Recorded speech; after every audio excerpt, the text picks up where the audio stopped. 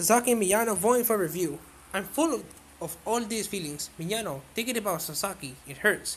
The high school's cultural festival is drawing closer. Miyano has, somewhat reluctantly, agreed to represent his class at the just one day a girls' school drag contest. He's been tried in his costume and wig in an empty classroom, helped by Hanzawa, the chairman of the discipline committee.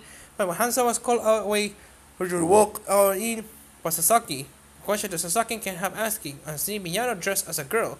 If I ask you not to, would you do it for me? Faces Miyano with a difficult dilemma. He agreed to do this for his class. He sees an expression in Sasaki's eyes that he's never seen before, and then somehow Sasaki's back Miyano up against the shelves.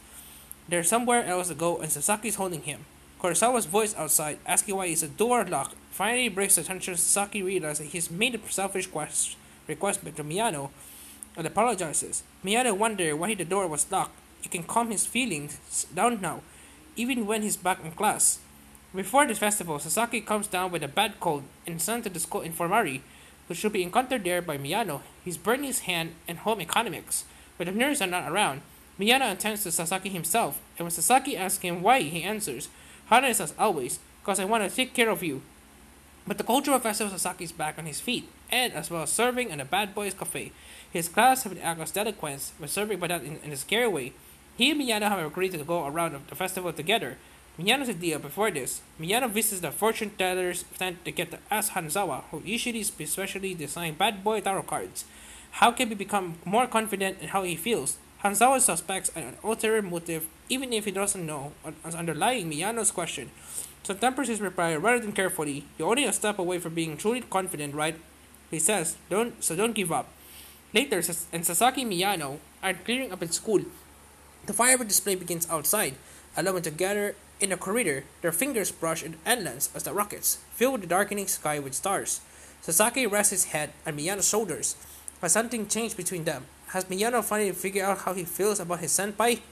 The clock's ticking, and the title of his chapter, The Last Cultural Festival, is a poignant reminder that Sasaki in his year has almost come to the end of their time in high school.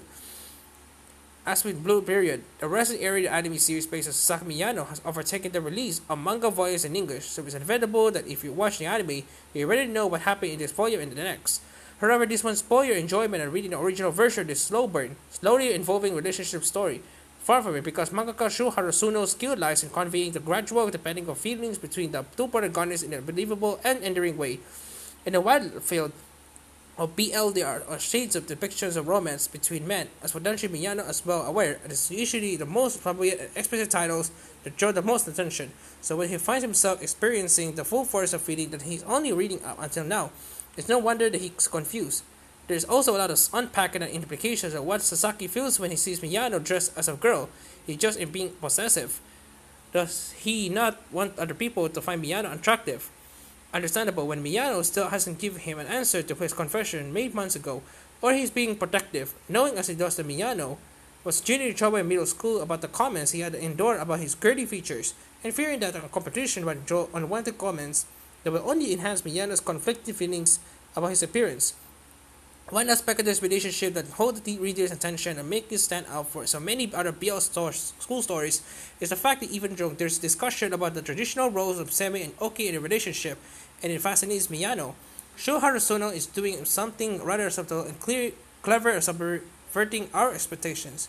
The more we see Sasaki and Miyano together, the more we realize that it might well be Miyano will be stronger, more forceful character if the relationship endures, whereas Sasaki, even though he's older and taller, is maybe the less so confident and more sensitive of the two. The story is still told and a mixture of 4 pages and traditional panels, but after the classroom encounter, the captions are the 4 pages telling the reader what Miyano is feeling, and overflowing emotions, restless emotions, a lot of confusing emotions, the lingering feeling of his touch.